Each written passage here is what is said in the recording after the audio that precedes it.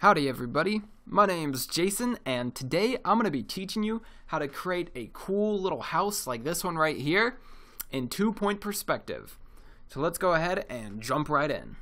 If you guys haven't seen my two other videos on 1-point and 2-point perspective and you don't understand perspective, I recommend that you just go ahead and click on the links down in the description and they'll take you right to the video. Watch them real quick, they're not very long, and then jump right back into this video.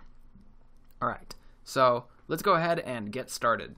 So I have my background layer, and I have my horizon line, and I have my 2 points. And then I created another layer that we're going to create our house on. So the first thing we're going to do is we're going to create a vertical line, just like that. And then we're going to connect our 2 points from our vanishing point to the top or the bottom of our what's going to be our cube. And we're just going to basically do the same thing we did in my 2-point perspective video. And we're just going to create a cube. And then we're going to create our 2 vertical lines on either side of the middle line.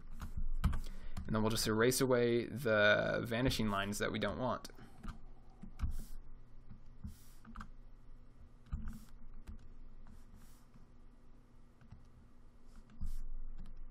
Alright, pretty quick. Now, what we're going to do is we're going to create a triangle. And the quickest way to do that is to use our shape tool, and we're going to use the rectangle tool.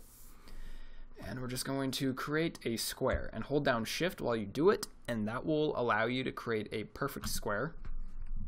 And then we're going to make that a solid line, and we want it to be the color black. Next, we're going to rotate our square. And I'm holding down shift while I do that, and that will click it into 15, 30, and 45 degree angles. And we want it at a 45 degree angle, so we'll leave it there, hit enter, yes, enter.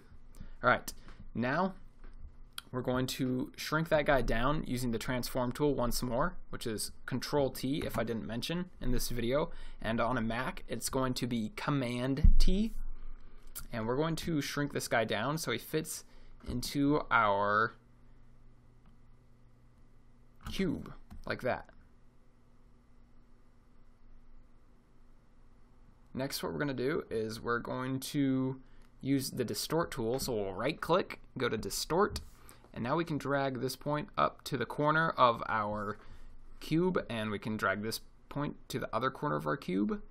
And then we want to grab this guy, and we want him to be facing off so that this bottom line is going out to our vanishing point. If you want, you can go ahead and draw a vanishing line across there, but I'm just going to eyeball it, so I think that's about right. So I'm just going to go ahead and hit enter. And now I want to delete this bottom area so that we only have the top part, and that will create our peak, the peak of our roof. So I'm going to go ahead and use the erase tool. It's not going to let me do that because it's a vectorized shape. So I'm going to hit OK, and that turns it into a pixel layer. So now I can, now I can erase that. So I'm going to use the lasso tool, and I'm just hitting L on my keyboard, or you can come right up here. I want the polygonal lasso tool. I'm just going to click from there to there. Try that again. Click from there to there, and then create a shape around this bottom area. Connect it, and then just hit delete. Next, what I'm going to do is I'm going to create a new layer, and on this layer I'm going to use my brush tool, and I'm just going to create a line from the peak of our roof out to this vanishing point. I'm going to do the same thing for the bottom of our roof. Next, I'm going to come back down to our roof shape, and I'm going to copy it. I'll paste that. And then we're just going to use the transform tool once more and shrink it down so that it fits within our 2 vanishing lines, like that. And the bottom of our roof shape should be at the bottom line, and the top of our roof shape should be at the top line. And then I'm just going to erase away the unwanted area of our shape. Then we can come back to our vanishing line layer, and we can erase away the vanishing lines that we don't want. And that's the area we don't want. Now let's come back to our cube layer, which I believe is, nope, this layer right here. And we're going to go ahead and erase away the corners of our cube where the roof has been created.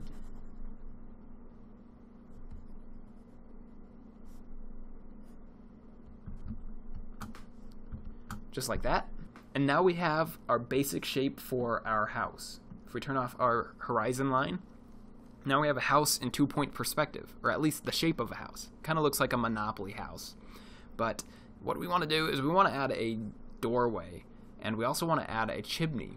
So let's merge all of our layers together that we have so far, except for our horizon line and our vanishing points. We don't want those to be part of the house. So we'll merge those layers. So now our house is one layer. Let's turn our vanishing line, or our horizon line, back on. And let's create our doorway now. So we'll just create 2 vertical lines for the sides of our door. And then we're going to create a line that will be the top of our doorway. So we'll click at the top of our vertical line, come all the way to our vanishing point, like that. And then I'm going to go ahead and erase away this area. So now we have a doorway shape that's in perspective, but if this doorway is set in, then it needs to be kind of like cavernous, or I don't know what the word is, but you know what I mean. And so we're going to come back to our brush tool and let's create a new layer. And starting from here, we're going to come out to our vanishing point. Now we have the bottom edge of our doorway. Now we would do the same thing for the top, except the top of our doorway is below the horizon line. And so if we were to create a line from there to there, that would be covered by the house anyways, and we would just end up erasing it. So we are not going to do that. Let's go ahead and erase the areas of our vanishing line that we don't want.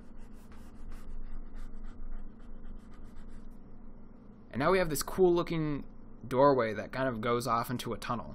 But maybe we want a door in there. And so what we're going to do is we're going to erase away a little bit of this bottom line. And then using our brush tool again, we're going to click from our vanishing point on this side and come all the way over to here. And now we have the bottom of our doorway. We can go ahead and erase away our vanishing line. And then where these 2 lines meet, we're going to create another vertical line like that. And now we have our little doorway in there. If you wanted to, you could add a little doorknob or a spy hole. Anyways, so now let's add one last touch to our house. Let's add a chimney. So let's go ahead before we do that and merge all of these layers. And to merge them, I'm just clicking, holding down Shift, and then clicking the bottom layer that I want, and that will select all of those layers, and then you right click and come to merge layers. It's not there because I only have one layer selected, but it'll say merge layers. Okay, now we can add a new layer for our chimney, and we're just going to create 3 vertical lines. So this plane, this is going to be one plane of our chimney, and this is going to be the other plane of our chimney. So let's create a new layer now for our vanishing lines, and we're just going to create a vanishing line to the top of our chimney. And we'll do the same for the bottom. A little weak. Go back over that. Now let's come back down to this layer, and we're going to erase away those bottom parts. And now we can add, now we actually want to copy this line right here on our house because we want to replicate it along the bottom edge of our chimney. So we're going to come back to our house layer, and we're going to copy a little section of that diagonal line. So we're just going to go ahead and copy that, which is Control C or Command C on a Mac, and we're going to paste it by going Control V or Command V on a Mac. And now we're going to grab that and drag it over to here. I'm going to nudge it into place with my arrow keys. And then we want to, whoops, my bad. I hit F on my keyboard. Don't do that. And then we're going to go ahead and erase away these areas. Then we can come back to our chimney layer and erase away this line. Come back to our vanishing lines. And we're going to create the vanishing line for this side of our chimney.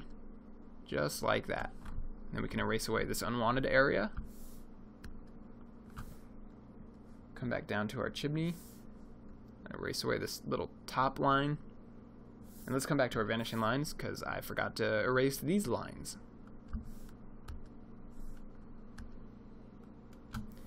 Alright, awesome. You just created your chimney on your house.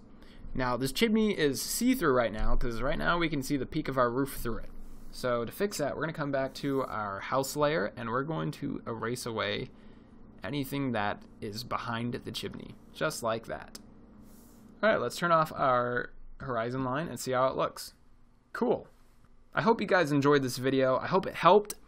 If it did, go ahead and click the subscribe button down below, and I'll be bringing you guys many more videos like this one.